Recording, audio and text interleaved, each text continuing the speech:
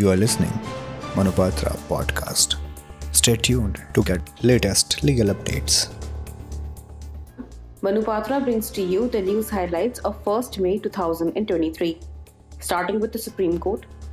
The Supreme Court, while observing that work-charged employees are not appointed on a substantive post, has held that services rendered as work-charged cannot be counted for the purpose of pension or quantum of pension. The court has held that actions taken under Section 31 of Specific Relief Act 1963 for cancellation of an instrument are not an action in rem. The court has held that while reservation in favor of residents is permissible, yet reservation to the extent of 75% of total seats makes it a wholesale reservation, which has been held to be unconstitutional and violative of Article 14 of the Constitution in Pradeep Jain v. Union of India.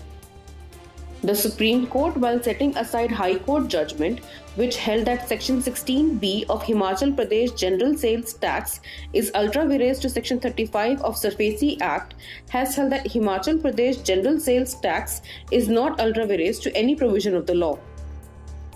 The court has held that prior to carrying out a further investigation under Section 173, Subclause 8 of the CRPC, it is not necessary for the magistrate to review or recall the order accepting the final report. The court has expressed concerns over uncontrolled visits of the devotees at certain places of worship situated in protected areas, as it results in problems with the management of such protected areas.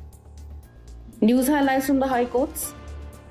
The Jammu and Kashmir and Ladakh High Court has held that power to remand or transfer of an under trial prisoner from one jail to another is to be exercised by the court by passing a judicial order, and that change in place of detention would be permissible only with the permission of the court.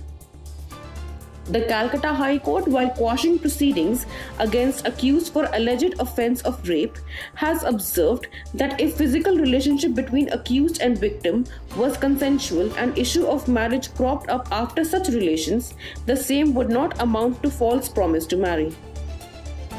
This concludes the news for today. Thank you so much. Like, share and subscribe on Manuptra's YouTube channel.